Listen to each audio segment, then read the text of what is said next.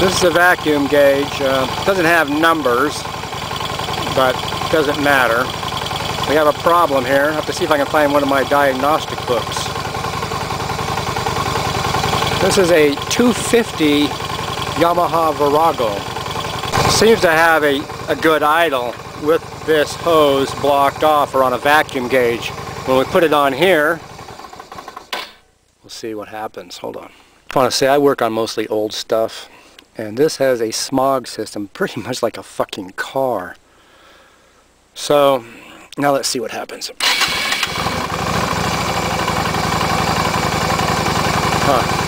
Alright, let's see if I can find a book.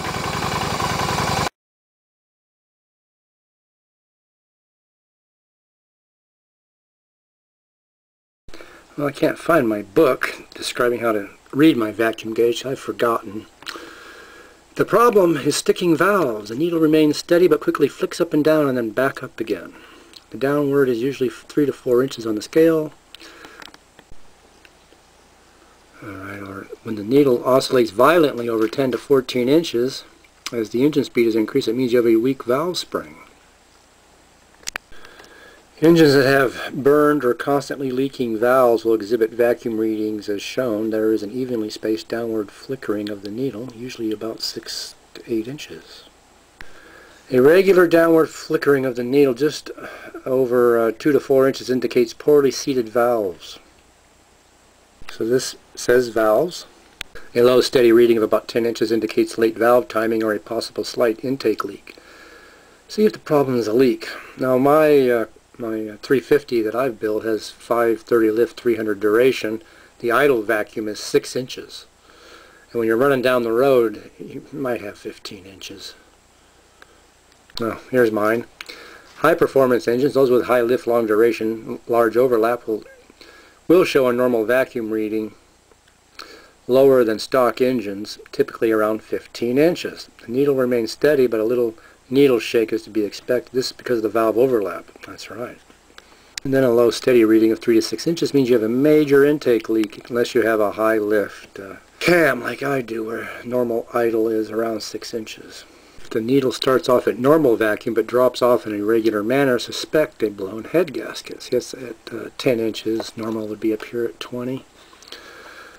A steady but mediocre needle reading of about 15 inches indicates retarded ignition timing. So you got to rotate the distributor and reset the ignition timing. If the carb's idle mixture is adjusted improperly, the vacuum gauge needle will move slowly back and forth between 13 and 17 inches. Adjustment of the mixture screws will make the movement go away, if you're lucky.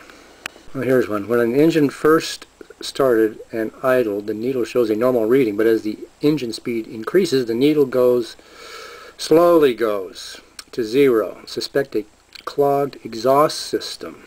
Excessive back pressure is the cause. Acceleration. Deceleration. Normal.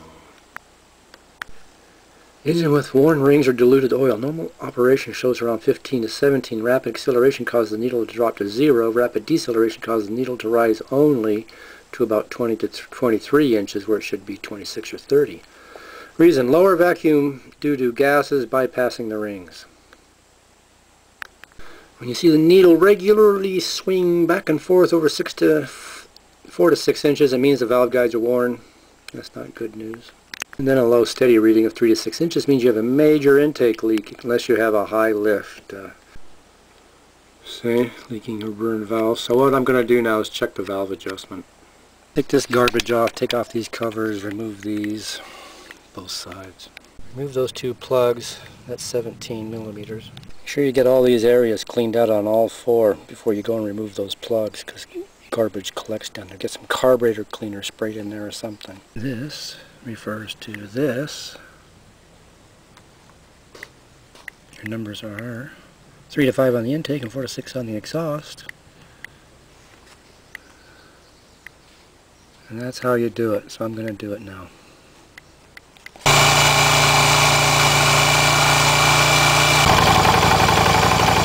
Not good.